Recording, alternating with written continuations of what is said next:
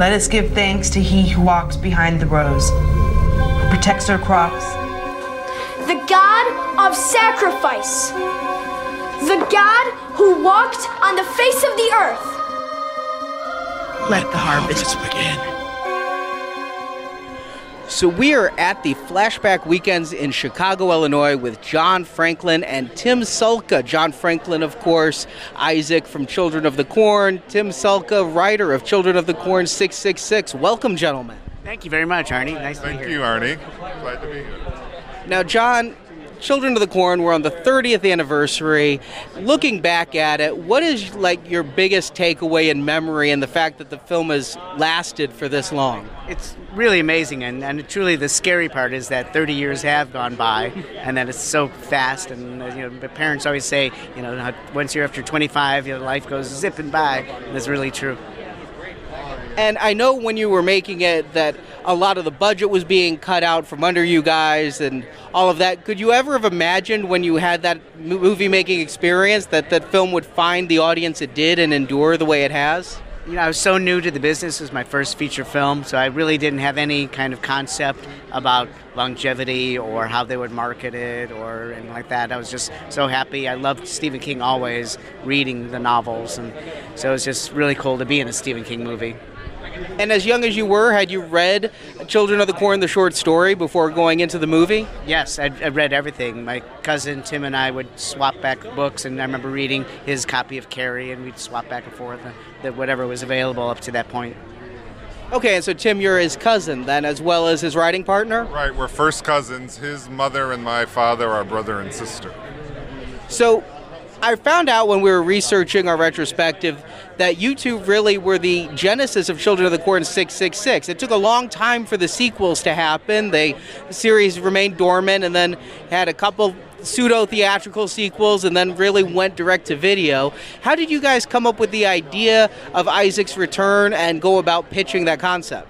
Well, we did some research about who had the rights to it currently, and my agent for many years had been saying, get in there, try to have Isaac come back, and it just seemed natural. And then when it ended up, we went in there and pitched it, and they're like, duh, this is a no-brainer. Of course we'll do it. And then I came up with it was number 6 at that point, so it's got to be 666. Right, yeah, we thought that this was the perfect time with the 666, and that in bringing his character back, we thought it would be a great way for Isaac to get revenge on the town and the people and who were now living in that life. And so we came up with that idea and pitched it, and they were looking for a new idea for the series, so they bought it, and we were able to get it made in about 6 months. Yeah, I mean, it was great because the series had always been lacking kind of its Freddy Krueger, its face, and you were so memorable in that first film. How much did the end result of the film match the conception you had in the script that you wrote going in?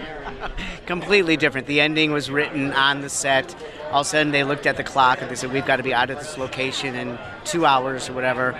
And so we had to rewrite the complete ending on the set, and they said 3 a.m. we are out of this location and the movie is over. So it's completely different.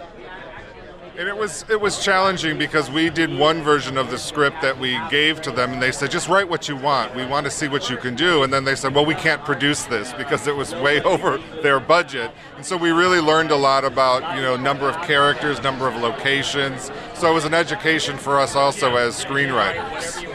And you guys are still writing together, right? Can you tell our listeners what your current project is? Yes, our current project is a graphic novel called Prime Cuts, which is a modern-day retelling of the Sweeney Todd legend with teenagers. It's set in a strip mall with the hair salon next to a pizza parlor. So eventually the pizza toppings become, the victims of our character Todd Sweeney. So it's a kind of dark and funny retelling of it that it's a good for the modern age.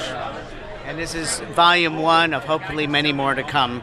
So we had written the screenplay, and then Tim met some producers in New York that said, well, we can't afford to produce it, but let's make a graphic novel out of like the first 20 pages or so of the screenplay. So it's really cool seeing the transformation from a screenplay to a graphic novel, and the art is really cool too. Very nice. So how many volumes, assuming volume 1 is successful, would it take to tell the entire screenplay? At least 4 volumes, I think. It depends on how the story goes. We could always open it up and make it like a Walking Dead thing where it just kind of keeps going depending on the popularity of it, and hopefully we'll get a film or TV series made out of it as well if it gets, popular enough and there's a fan base created for it. But it's a fun, darkly comic retelling that I think will appeal to, mostly for adults. It's not for teenagers, it's not for kids, it's for the over 18 crowd, definitely. And I'm just learning about this at the convention, but from the card you have here, is John in the comic as a character representation? Yes, we decided to make one of the fun characters that works at the pizza parlor where the cannibalism happens. So that's, it's based on me, and so I'd love to play that part in the feature film. Great, and where can people find the graphic novel? You can find the graphic novel. You can go to our website, which is primecutsnovel.com, and that'll take you directly to where you can buy it. You can also go to indieplanet.com, where hard copies are available for sale, and you can also download the first volume for 99 cents. All right, guys, thank you very much for the time. Great to meet you both, and I look forward to checking out that graphic novel. Great. Thank you so much for this. Thank you very much, Arnie. Come to NowPlayingPodcast.com each week as we review another film based on Stephen King's books and short stories. This is the word of he who walks behind the rose. We do his word from shine shadow. At our sister podcast, booksandnachos.com, you can hear Arnie's reviews of the original Stephen King books and short stories on which these films are based. You should look it up. You still remember how to read, don't you?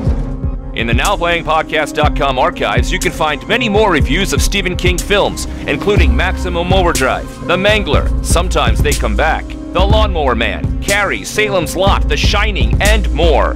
Find dozens of Stephen King movie reviews at NowPlayingPodcast.com. Movies are filled with violence